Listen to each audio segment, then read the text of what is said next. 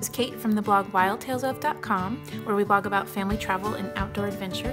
Today I want to show you this travel crib by Guava family. It's called the Lotus crib, and it's one of the easiest travel cribs that I've had to put together. We've put together quite a few travel cribs over the years. We have two children, ages 18 months and 4.5 years. And it's also one of the fastest setups that we've encountered. And pictured here is the instruction manual, the crib itself in the carrying case that has hand straps as well as backpack straps, and also the sheet there that's customized to fit right in with the mattress itself that's also enclosed. So in just a second I'll show you how it works.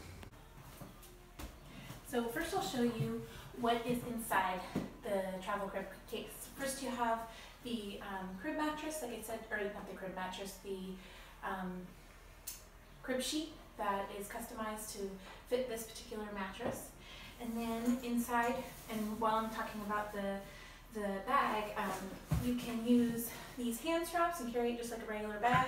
You can also use it and carry it like a backpack with these straps on the side here.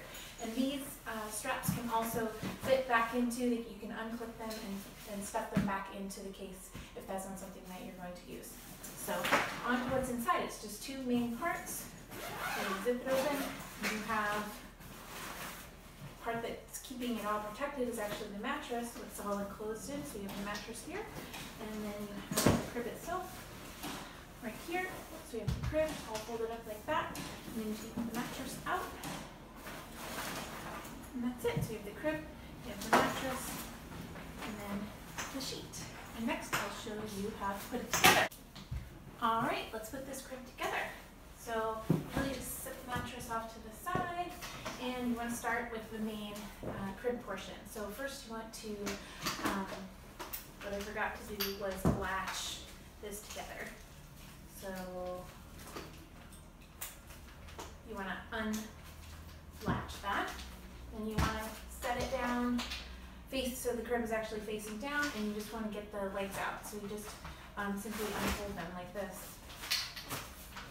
Super simple, super easy. You just kind of get everything unfolded, and then all you do is you can just do it this way, make it all straight, and you'll hear two clicks on either side.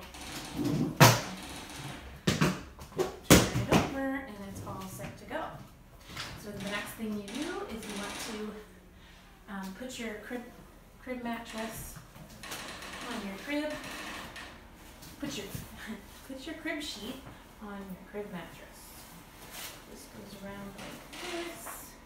And as you can see, the crib is basically all set up. And this is just kind of getting it ready for your baby or your toddler to go to sleep. This goes here, and then fits down into the crib, and obviously you want to go and adjust accordingly.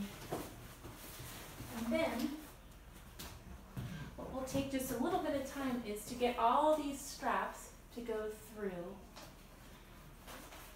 so that you can secure the mattress down into the crib. And I'll just show you how to do one of them here. So I loop this through, and it's a Velcro strap.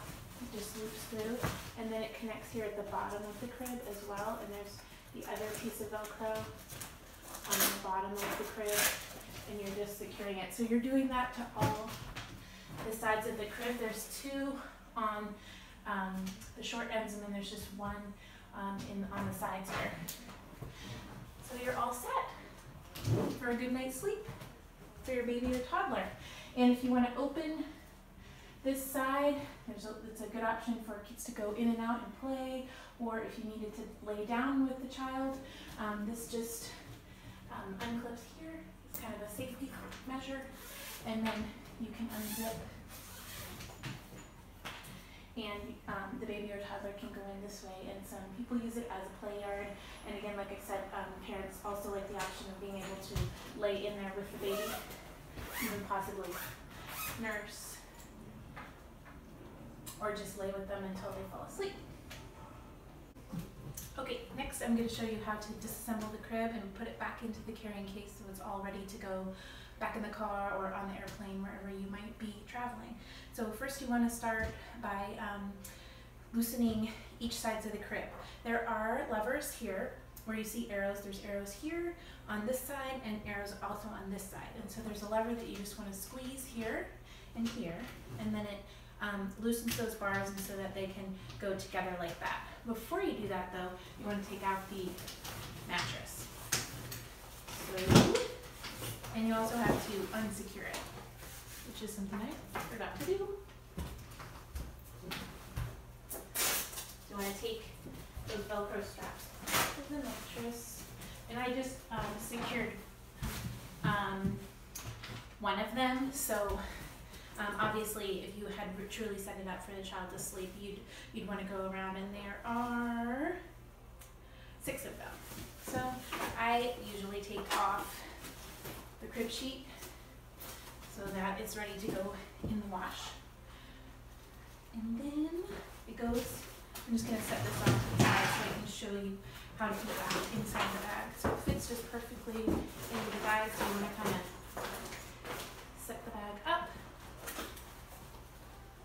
so it's nicely laid out. And then you want to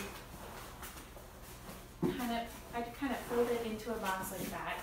And it really wants to go that way, so it's pretty easy to get it to go in that position. And then I just kind of get the bag to go around, basically around the crib mattress.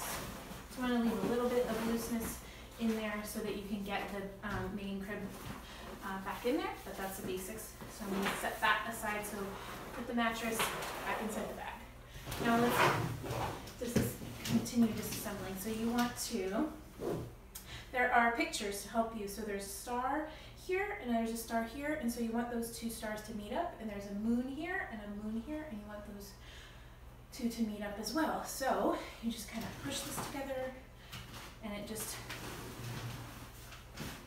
folds like that.